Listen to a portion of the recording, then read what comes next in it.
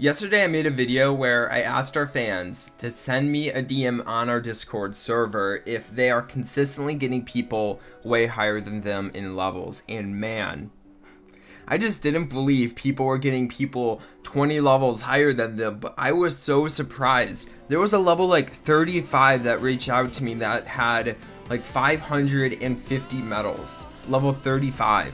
That's absolutely insane. That's my level right now. So great job to that player. You have to go offense if you're going that route.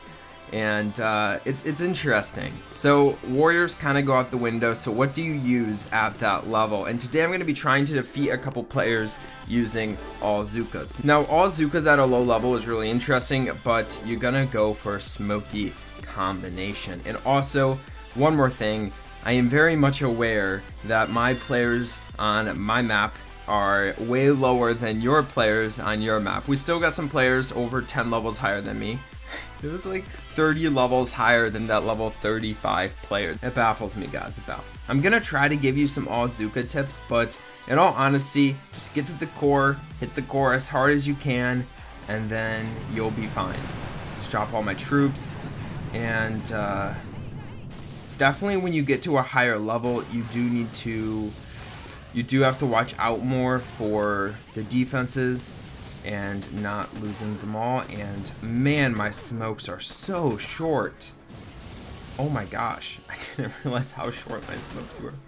I lost so many Zookas on the way up, but now I know my smokes are really short. We're gonna drop a shock down and a final med kit and watch my poor Zookas take down the core. I lost a lot of troops, but you can see the raw power of Zookas. If you're gonna defeat players that are 30 levels higher than you, I know I can't show you gameplay now. I'm trying to push on this account so I can show you that gameplay. But if you're trying to defeat players way higher than you, flanking is going to be your key. Just trying to clear a dead spot. If you don't want to use Zookas, if you don't want to use warriors, or go for the warrior Zooka combination. Not together. One or the other is what I meant to say. So I learned from my last battle that my smokes do not last very long. I honestly don't think I've done a... Ooh, got a hero down. A all Zooka video on this account. Like, I'm just being 100% honest. I don't remember ever doing an all Zooka attack on this account before. So this is the first, and we're gonna have to drop another flare and get some more smokes down, and we're only gonna need one smoke on the park. Hopefully they should. Oh, oof. Okay, we're gonna drop a flare up a little, drop a shock, and get 2 shocks down. The flame in the back, man. Okay, we got a med kit on our troops. Activate our hero. Jeez, what is up with me? Very sloppy, but we got the dub again. Again, all Zookas, just raw power. If you can harness that power, you're gonna be doing pretty well. But if you just lose your Zookas on the walk up, kind of like what I did, and you're gonna have some issues. Let's move it up a notch and try to take down this player who is... Okay, it's just not gonna happen. Should we try taking down that player with warriors? Yeah, let's try it. We're gonna save our Zookas and we're gonna load up warriors. I don't know if I'm gonna be able to defeat this player using warriors, but we're gonna try and we're gonna see how well it goes.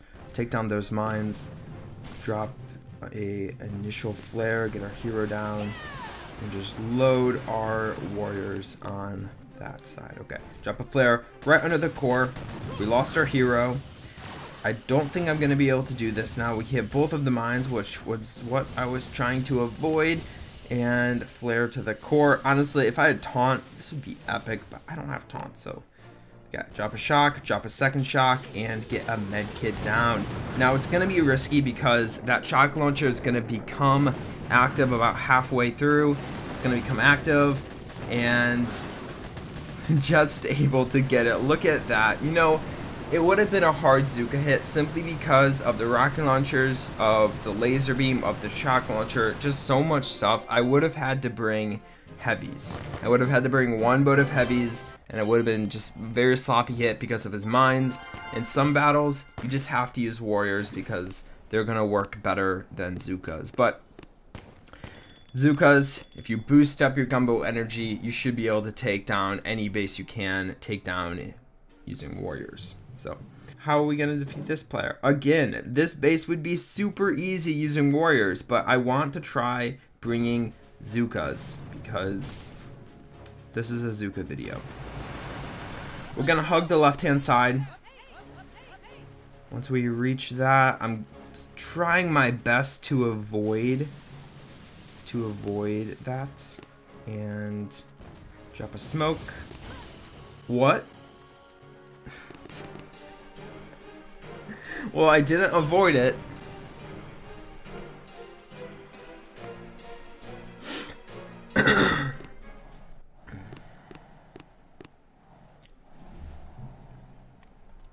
So here's what we're gonna do. We're gonna bring one boat of heavies and the rest Zookas. We're gonna land here, and we're gonna go like this. Oops, forgot to take down those mines. It's okay though. Drop our hero, drop our heavies, and drop our flare to the side. We're gonna hug this corner. So I noticed on my last battle that I was too late with my initial smoke. I just lost too many troops to the laser beam. So we're not gonna make that mistake again. And this is going very well. Let's drop our next flare. And of course my troops are peeking off the left-hand side, but we recovered. Look at that. Sick. Okay. Activate our hero, drop our flare, get our shocks down. And I don't know why I shocked those over there. I guess we shocked. Freaking guys. Struggle. The struggle is real, but we gotta win. So what changed in that battle? I mean, the rocket launcher didn't take down half my troops initially. I saved a bunch more troops from the laser beam, and it just overall went much better than my first battle. So there we go. A person who was 13 levels higher than me. So I know it's not 20 levels higher than me. Those are hard bases, and I'm hoping eventually we're gonna get to that level. So this is the kind of base I like to see when I am using all Zookas on my main account, my low level account, any account. So what makes this base so good? There's just no defenses over here, and it's gonna be really easy to go from that side. My troops are very spread out right now because I messed up. Smokes.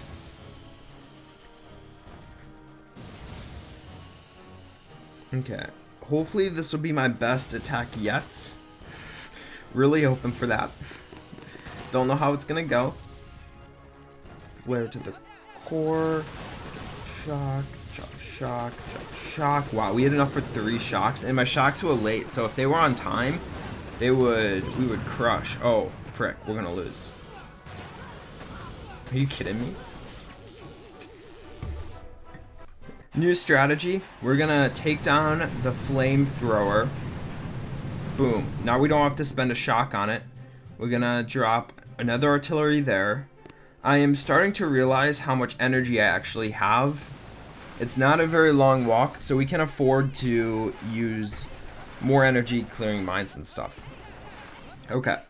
I'm feeling it. This is the one. This is the one. So, wait a sec. Drop that flare. So, I know what I did the last couple battles.